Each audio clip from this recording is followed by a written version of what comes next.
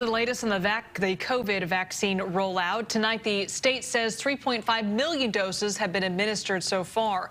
There was a huge turnout at the new vaccination clinic in Solano County today.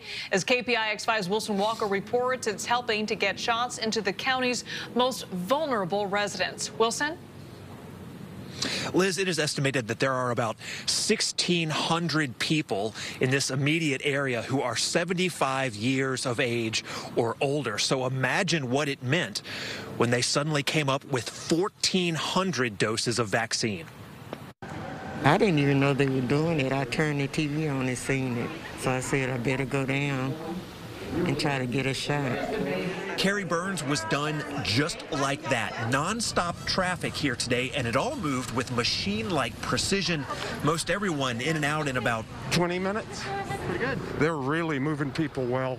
To make it happen, Benicia had to get moving. Like many of the larger clinics, we are now showing you the window of opportunity for this opened very quickly. We were able to really pull this off in a span of 5 days when we got word from Solano County and mobilized the entire city infrastructure. Valero Refinery is providing all the lunches today. It's just a remarkable accomplishment for the entire city. We saw this last week in Rohnert Park and just Saturday in East Palo Alto. Counties are now starting to get more control over their vaccine supplies. That presents the opportunity for these larger clinics, and all of it is starting to add up across the state of California. But as we've come out of that surge, increased our ability, like the train picking up steam. Today, the state's health secretary likened the vaccination effort to an accelerating train. In truth, California has now clawed its way back to the middle of the pack as far as distribution metrics go nationwide. But clinics like this one will certainly go a long way here locally. Everything, the whole process was just as smooth as silk. With this one big lift, almost everyone in this community most at risk will have received at least one shot. We're feeling pretty confident that after today, both for this vaccination and other events, that entire population will be vaccinated in Benicia.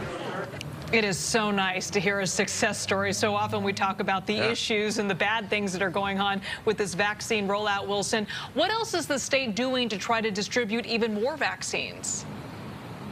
Well, there's talk today about expanding the so-called third parties that can distribute the vaccine. That's more clinics, more healthcare providers. But we are seeing more of these sort of large, and when we use the word large, we're talking about 1,400 people today. We're seeing, a couple last week with 1,000 to 1,200 people. I think we're going to see a lot of towns see what they did in Benicia today and say, we want to do that. And by the way, if you're looking for someone to show you how to do it, this was a great example. It really was all hands on deck here. But what do you run into then? You have more towns who want to have 1,400 doses of vaccine, and that brings you right back to the supply problem. So I think we're going to see capacity, which is what we saw here today, bump up in places, and that's going to run into that sort of supply issue that we've been talking about over the last couple of weeks as well. All these things going to push back and forth against each other until we just have a lot more vaccine, Liz. Yeah, but it was a great example to see how you can do it really well, especially for smaller towns like Success Benicia. story. Yeah, it was great. All right, Sure. Wilson, thank you.